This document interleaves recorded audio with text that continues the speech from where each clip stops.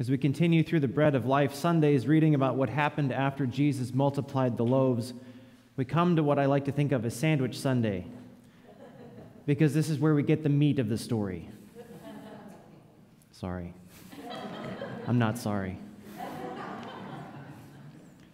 Suddenly, Jesus switches from talking about loaves and bread to very graphically inviting people to eat his flesh and drink his blood. If you're thinking this sounds weird and disgusting, you're not alone. The Greek words Jesus uses are very specific. Up to now, he's been using the word that we would translate eat. But then he switches to another word here, a synonym, but one that can also be translated chew or munch. It's very mechanical. Then, of course, he uses the word flesh instead of the word meat, which is what we're more accustomed to eating. On top of that, he starts talking about drinking blood, which even in English conjures up images of vampirism, or at very least those annoying little pests like mosquitoes and ticks. And leeches. Yeah, great company, right? But in Hebrew culture, eating blood is completely forbidden. And that's because blood was believed to contain the life force of a creature. And that life belongs only to God. It comes from God and it belongs to God. So any animal slaughtered for food, in order to be kosher, must have all the blood drained from it before it's butchered, so that no blood is accidentally eaten. So the crowd hearing Jesus' words would have been shocked and possibly on the edge of vomiting. So why all the theatrics? Why doesn't Jesus just say what he means, right? I think it has something to do with the message that he's trying to get across. Remember that the first theological question the crowd asks him is, what must they do to perform the works of God, right? Perhaps not unlike many of us, these folks have been taught all their lives that, yes, God loves them, that God wants the best for them, absolutely, but that God also requires something from them. Requires obedience, requires righteousness, requires adherence to the established tradition. That's the kind of sermon you'd expect to hear in a synagogue or in a church, right? Here's how to live an upright, godly life. Here's what you do in order to be a good person. Well, here's Jesus speaking in the synagogue, and his message is not at all a typical synagogue message. As he starts speaking, people keep hearing what they expect to hear. They keep asking him questions based on those expectations. And the questions, we see time and again, aren't helpful because Jesus keeps not answering them. What must we do? What works will you perform? Will you give us this bread? How can this man give us his flesh to eat? And so in order to grab our attention, to snap us out of whatever trance we're in, Jesus rhetorically grabs us by the shoulders and shakes us. And this is the message that he wants us to hear. Those who sink their teeth into my muscle and slurp up my blood abide in me, and I abide in them. If you've heard me preach on John's Gospel before, you know that abide is one of John's favorite words. He uses it 3 times as often as all the other New Testament authors combined. This single word is the key to understanding what Jesus has come to teach us about our relationship with God. We have been taught that a good relationship with God, and thus eternal life, depends on right practice, right belief, right living. But Jesus says that God doesn't demand obedience or moral uprightness or unwavering belief. In fact, God doesn't demand anything. Instead, God desires. God desires to abide in us and to have us abide in God.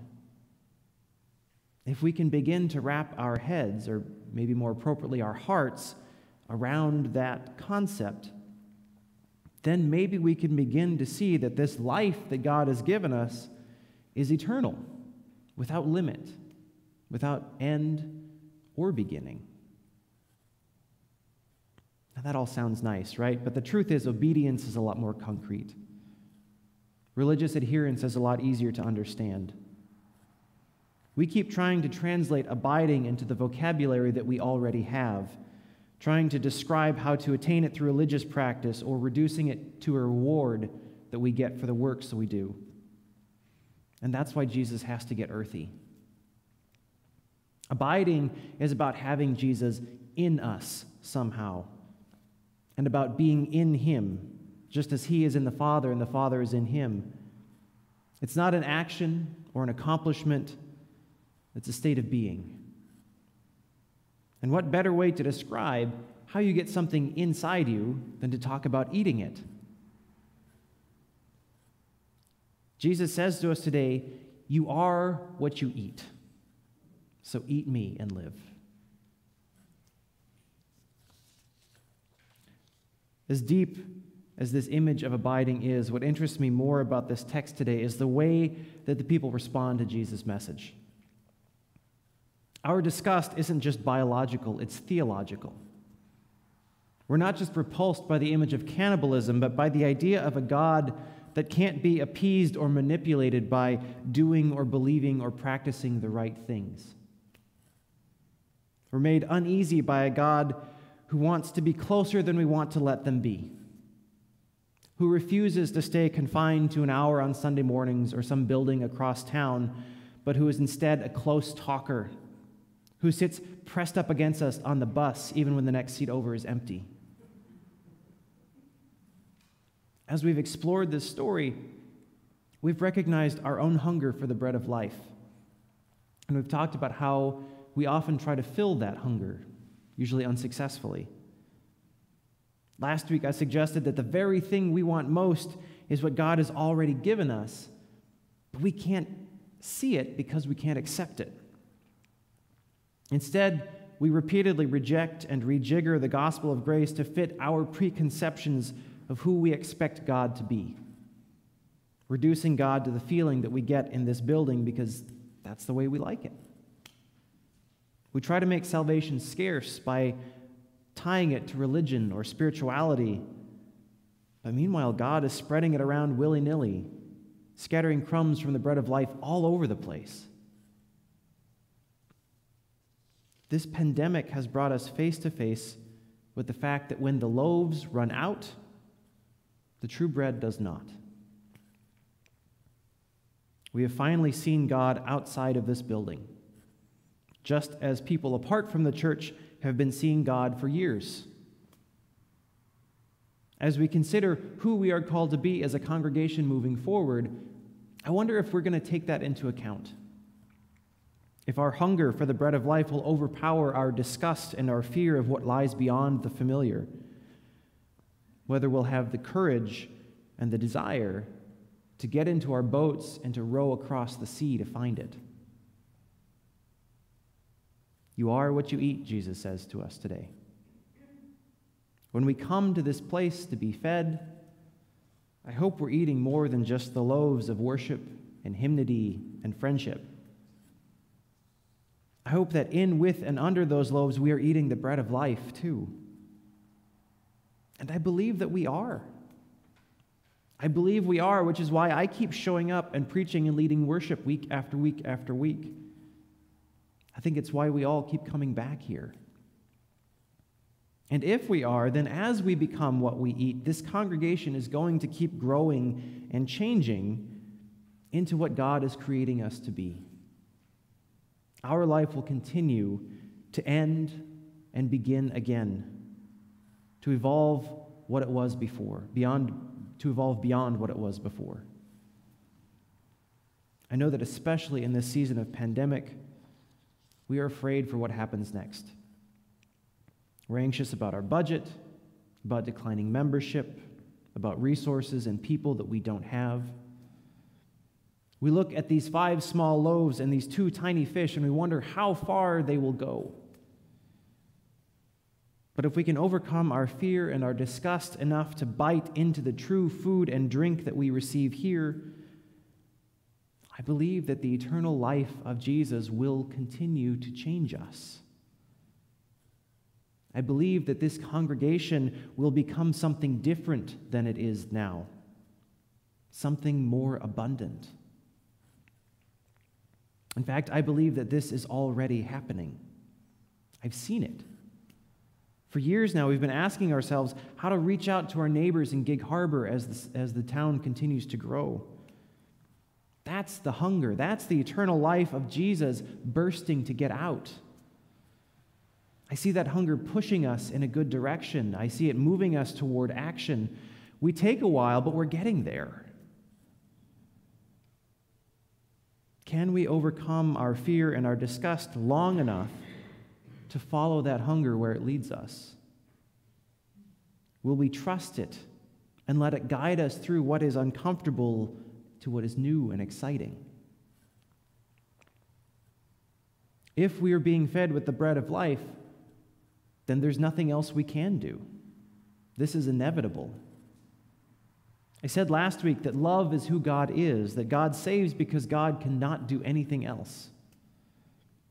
To love doesn't just mean to have affection for, right? But to serve and care about and to laugh and cry with and to walk alongside through whatever may come. In other words, to love is to abide. God doesn't just do abiding, God is abiding. Jesus is the physical abidingness of God. When we eat his flesh and drink his blood, he becomes us, and we become him.